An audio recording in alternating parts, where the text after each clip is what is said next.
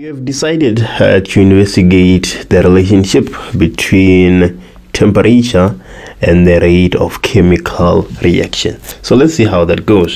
In 5.1, the question is saying, let's define the term rate of reaction. That is the change in concentration of product or reactants per unit time. The change in concentration of products or reactant per unit time.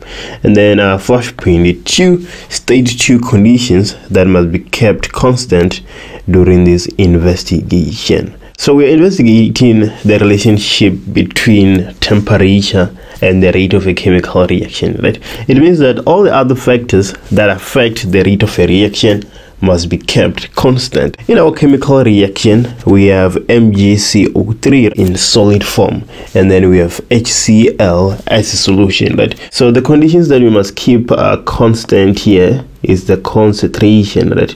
We need the concentration of HCl to be kept the same so that it doesn't interfere with our rate of reaction.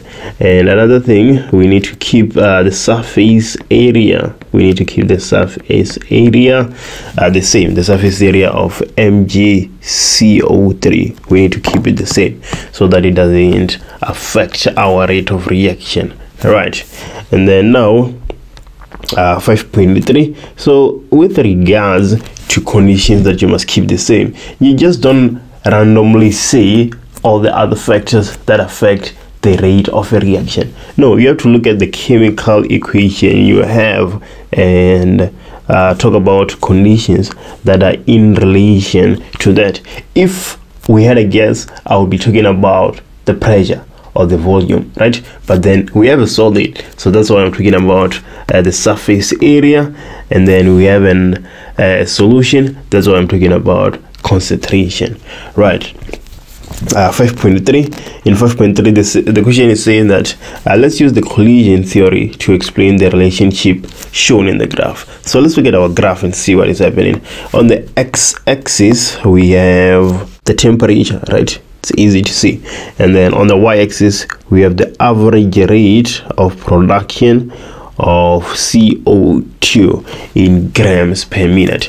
And we can see clearly that as the temperature increases, the average rate also increases, which makes sense, right, according to collision theory. So how can you explain that? We know fully well that if you increase the temperature, the average kinetic energy of the particles of the molecules will increase, right? And then if we have that increase, then more molecules will have a kinetic energy that it is equals to or greater than the activation energy.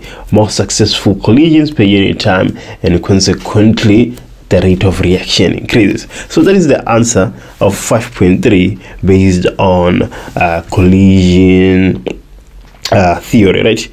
You can see here from this document that when we have high temperature, the kinetic energy of particles increases, and then if the kinetic energy of particles increases, more molecules have enough or sufficient kinetic energy that is equals to or higher than the activation energy, and then more effective collisions per unit time, right? Yeah, we're not just pulling it out of nowhere. It's actually, you know, based on the collision theory, right? Let's go back to 5.4 now that we have done 5.3. So 5.4 is saying that the learners obtained the graph above using 5 grams of MgCO3 with excess hydrochloric acid at 40 degrees Celsius. And then the first question, 5.4.1, let's find the time taken for the reaction to run to completion, right? So let's look at the information we have so that we can see what we can do, right? So we're interested at 40 degrees Celsius. So let's go to our graph. Let me just do this real quick. Right, everything is fine now. So at 40 degrees Celsius, let's just go up. This is our rate of reaction at 40 degrees Celsius. Our rate of reaction is 0.5 grams per minute. So at 40 degrees Celsius, right, we have a rate of reaction which is equals to 0.5 grams per minute, right? And then what are we looking for? We're looking for the time. We're looking for delta T. So let's do some analysis here. Our rate of reaction is in grams per minute, right? So if we find the mass of CO2 formed, we're going to be able to find delta T, right? But then how can we find the mass of CO2 formed? We are given the mass of MgCO3. From this mass, we can find the number of moles of MgCO3, right, without a doubt. And then from the number of moles of MgCO3, if we use the mole ratios, we're going to be able to find the number of moles of CO2 that were formed, right? And then from the number of moles of CO2, we can consequently find the mass of CO2 formed. And then from that mass, we are then going to substitute into the equation for the rate of a reaction, and we're going to find our time. So let's go ahead and do that. So we have the mass of MgCO3, and now we need to find the number of moles of MgCO3. So if we do that, we're going to get the number of moles being equals to the mass divided by the molar mass. So what is the mass? It's given to us as 5 grams.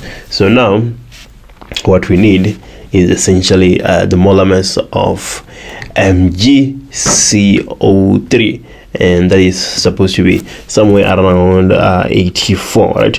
And then if you put that in your calculator, you should get 0.06 moles. So now we have the number of moles of MgCO3.